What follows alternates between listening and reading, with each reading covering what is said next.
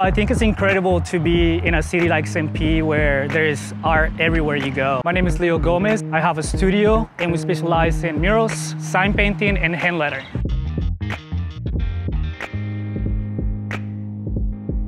I grew up in Bogota, Colombia. I've been doing art my whole life, and I was really inspired by hip-hop and graffiti culture when I was very young. After that, I decided to study graphic design and make me fall in love with lettering. About 8 years ago, I moved to St. Pete, and I wanted to open a design studio. Since moving to St. Pete, I've been creating a lot of public art.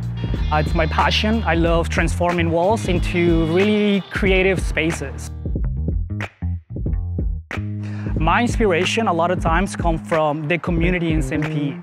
I think there's just so much positive energy in St. Pete that I want to take that and put it onto my walls. With my work, I like to make sure people feel happy, right? It's all about color. It's about positive messages. It's about you walking down the street in St. Pete and saying, wow, I really love that. We specialize in making sure businesses are seen. There's a big transformation that happens the moment you put art on a wall. And with that, that brings customers into their doors. I really love to bring my creativity and help local businesses to, you know, look a little bit better on the outside as well as the inside.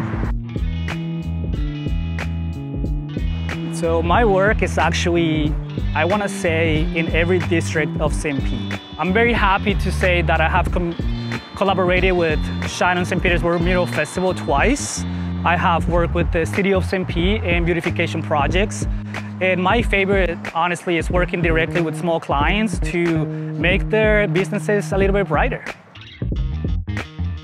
You know, I think that there is so many opportunities in St. Pete. The main thing is to show your work, share your work, and create without thinking so much. Express yourself. Do what you love. I know that sounds kind of cheesy, but the more you are able to show the world who you are, that's gonna be the unique thing about your work. 2023 is gonna be a big year for myself. I think not just for myself, but for the art community in St. Pete. We're looking forward to this year to create more work with some of the schools in St. Pete. We're looking forward to new businesses in St. Pete. Hopefully more projects with the city where we can share more positivity, more of that culture in St. Pete, and really looking forward to just do more bigger and colorful walls.